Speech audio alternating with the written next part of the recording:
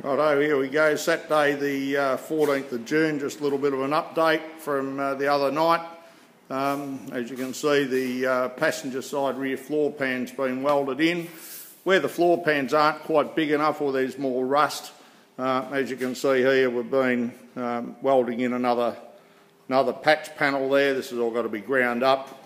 Little patches here, there and everywhere where there was extensive rust. A couple of holes cut out here where we're ready to start patching some more. Tuesday night, all being equal, we'll get a few of these sills knocked up and get them in place. We'll finish off this back section here as well. So all is proceeding pretty well. We'll get rid of all this cancerous stuff, but we only kept it in there to give us some reference points for where our floor pans and that sort of stuff go.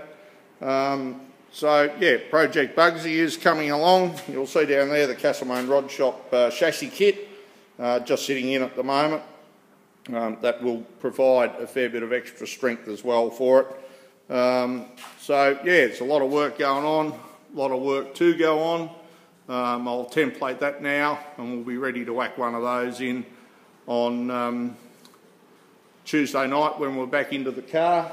Also, this pillar here is extremely bent and warped. Can't really see it in the picture, but it's really twisted. It's had a bit of a whack at some stage. So we've just got a donor pillar here that'll get welded in, and it's nice and straight, rust free, except obviously the bottom there, it's where the sill is, that'll be cut off obviously, and new sill go into it.